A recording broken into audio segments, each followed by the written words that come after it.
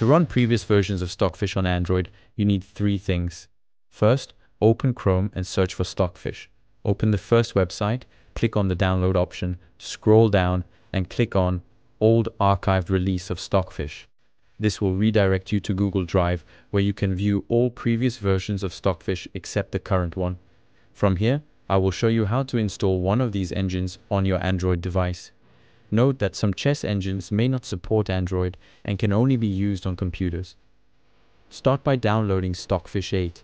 From the archived versions, select Stockfish 8, click on it, and hit the download button. Once the download is complete, proceed to download Droidfish. Open Chrome again, search for Droidfish, and click on the second website where you'll find all versions of Droidfish. The latest version is 1.90, which I'm downloading. While Droidfish is downloading, open the Play Store, search for Zarchiver, and download the first app that appears. Once Droidfish is downloaded, click on it, install it, and open it.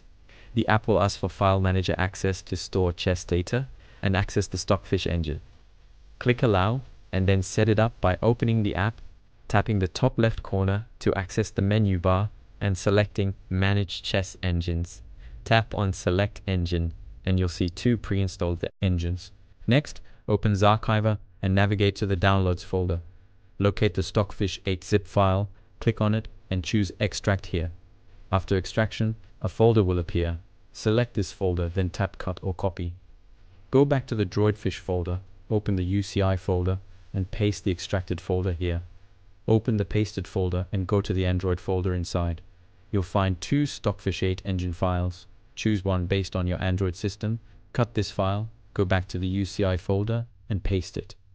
Finally, open Droidfish, access the menu bar, and go to Manage Chess Engines. Select Engine. You should now see 3 chess engines instead of 2. Select the third one, Stockfish 8. Stockfish 8 is now activated, and you can play any game with it. Using this method, you can also download and run other chess engines on Android.